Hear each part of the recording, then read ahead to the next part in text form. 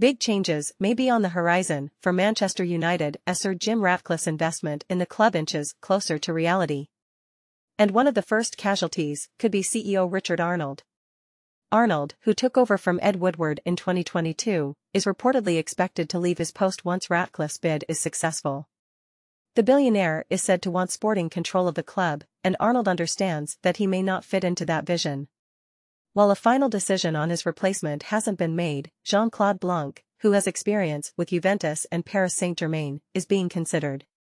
INEOS, Ratcliffe's company, already has a presence in football with French club OGC Nice and Swiss outfit Lausanne Sport. But while Arnold's future is uncertain, manager Erik Ten Hag is believed to be safe. Despite facing pressure earlier in the season, Ten Hag has turned things around and has the support of former United star Paul Scholes. However, questions remain about whether Ten Hag has been given the resources to build a team that can compete with the likes of Manchester City, Arsenal, and Liverpool. As the takeover process continues, fans are left wondering what changes will come with Ratcliffe's investment. Will it bring success and a return to glory for Manchester United? Only time will tell. Let us know in the comments what you hope to see happen with the club. And don't forget to join our new WhatsApp community for daily updates and special offers. Just click the link in the description.